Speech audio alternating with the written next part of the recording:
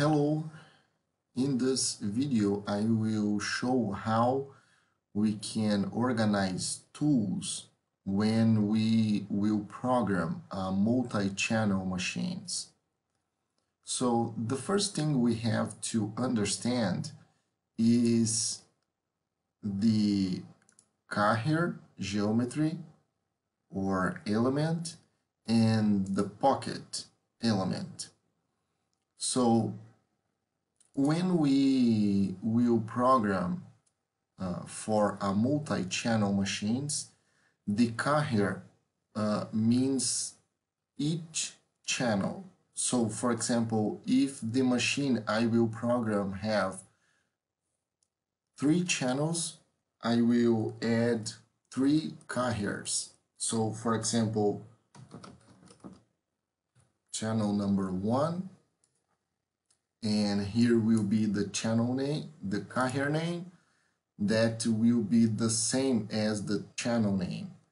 So this information will be useful for the post-processor, because in the post-processor I can read this information and I can select what is the kinematics that the post should use. So in this case, I will keep number 1, I will hit OK, I will create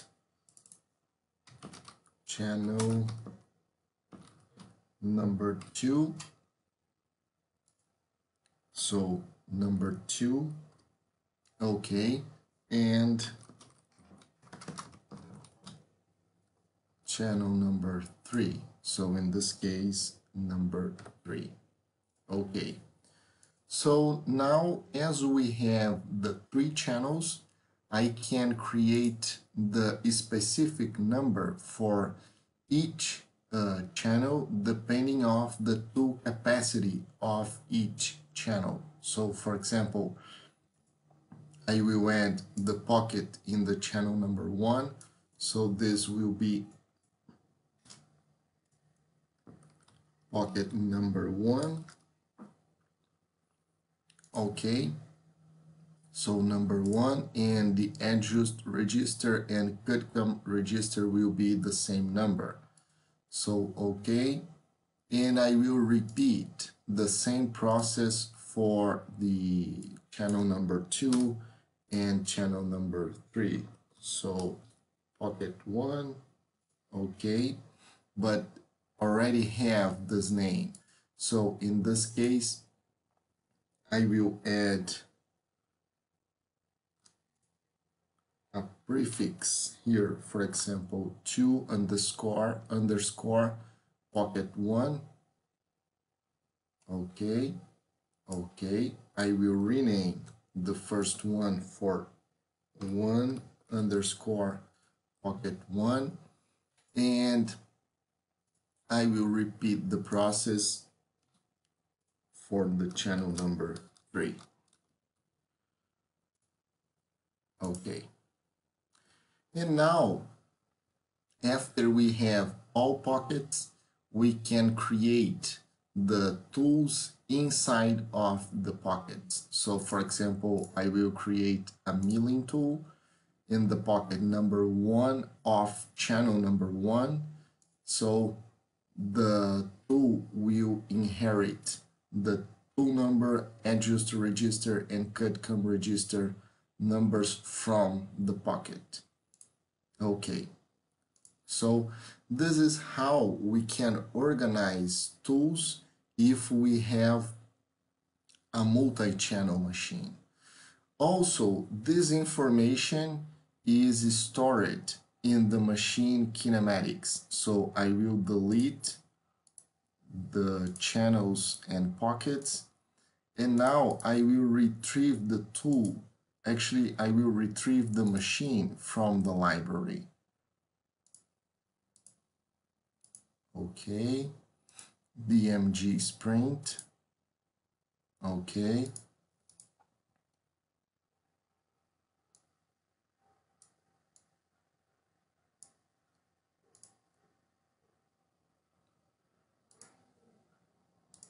Okay, So in this example, we have the 3 channels. So channel number 1, this turret, channel number 2, this turret, and channel number 3, this turret.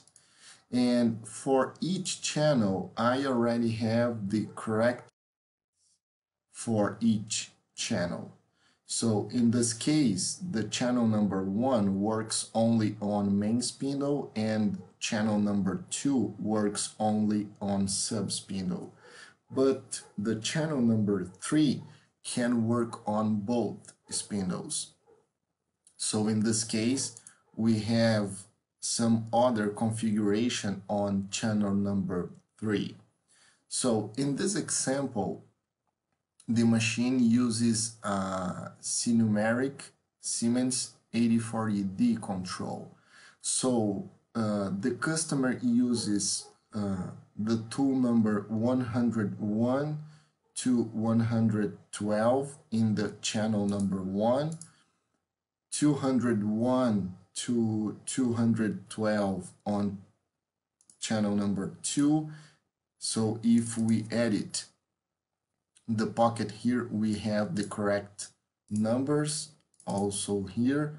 And in the channel number 3, the 300 numbers, 301, 302, will be for tools used in the main spindle, and 400, so 401, 402 are the numbers, the tool numbers used in the sub spindle.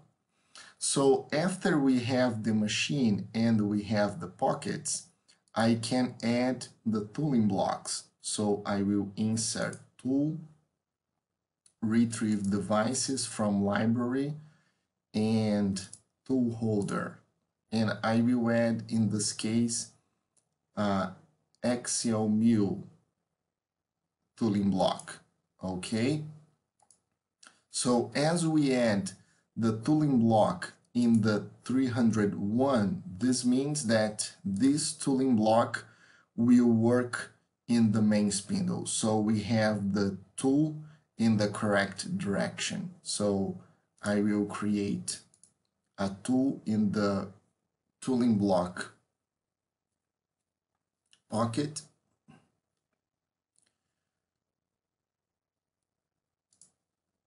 Okay, and for example, a 10 millimeters mill, length 25 and 20. Okay, so perfect. We have the tool in the correct position. Also, now if I just move the tooling block from 301 to 401, actually, we will have the pocket in the other side orientation. I will just update the tool here, so we have the tool in the correct position also. So this is how we can add tooling blocks and manage or organize tools when we have a multi-channel machines. Also, this is just one example. Here I have another machine with 2 channels, so it's a Mazak Integrex machine with the B-axis head and the lower turret. So in this case, these machines works in a different way. So this machine uses T number 1, 2, or 3 in the B-axis head, and in the lower turret we have a different name convention. So let me show the tool call in the B-axis head. So this is the tool call, tool number 1.01 in the B-axis head. And in the lower turret, on main spindle, we have this 6 number 6 digits number. So 002002, this is the tool number, and this is the correction, the tool lengths correction number. So in this case, in the main spindle, the tool number will be 2, 1, 2, 3, 4. But if we have the same tool used in the sub-spindle, the numbers will be 101 or 102 or 103 and so on. So in this case, let's check the machine tool view. We have the pockets for the B-axis head, so channel number 1. We have, in this case, 110 tools. And in the lower turret, we have, let's close, 9 tools. So from 101 and 109 to 109. In this case, if we edit the pocket, the tool number will be 101. That means this pocket will be used for sub-spindle. But as we can see here, I'm using the same pocket for main spindle and sub-spindle. So in this case, I hard-coded the post-processor. So the post-processor check what spindle is in use for that specific tool and output the correct tool number. And also, if we check the simulation, the machine simulation, this will work correctly. So let's play the simulation here. It's a turn roughing.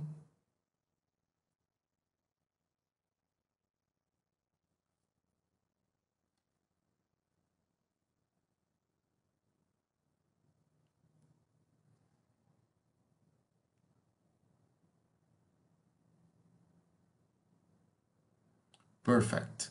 And now let me simulate the operation on sub-spindle. So in this case, tool number 101. So let me hit play. The tool is in the correct position also. So this is another example on how we can organize and manage tools on a multi-channel machines. And in this case, we are using exactly the same way as the machine vendor advised. Let me finish the simulation here. And I have another example here. So in this case, we have just one channel machine with 2 spindles. But one interesting thing here, let me hide the machine enclosure.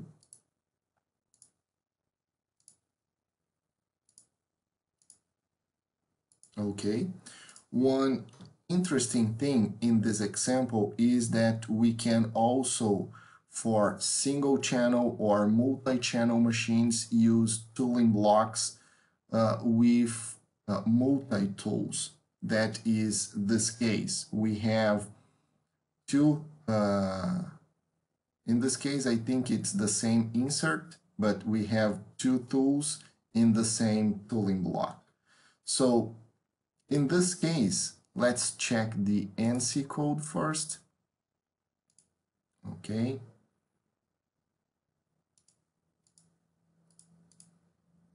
In this case, we have tool number 30303 for main spindle, and if we check the ANSI code for sub-spindle,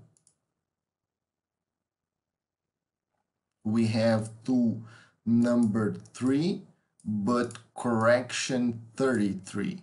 So in this case, let's check how is the machine tool view.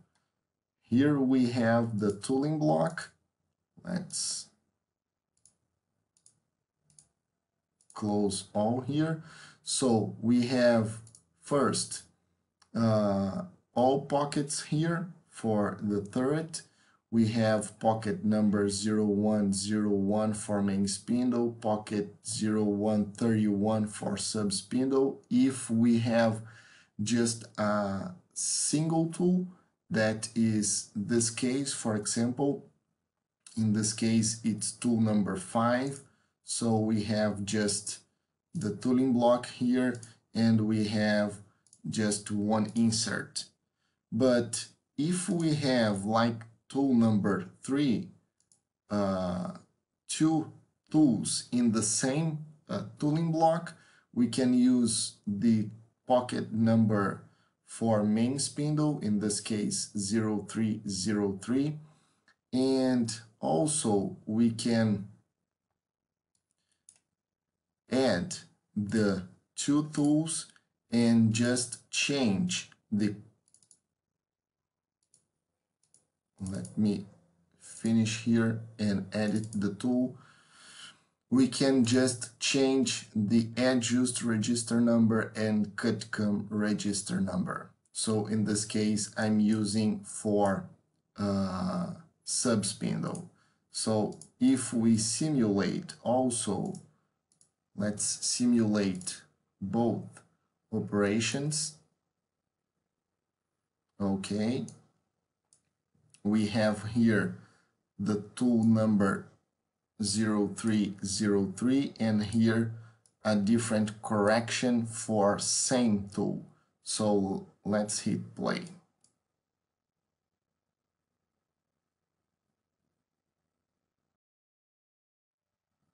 Perfect. So everything is working.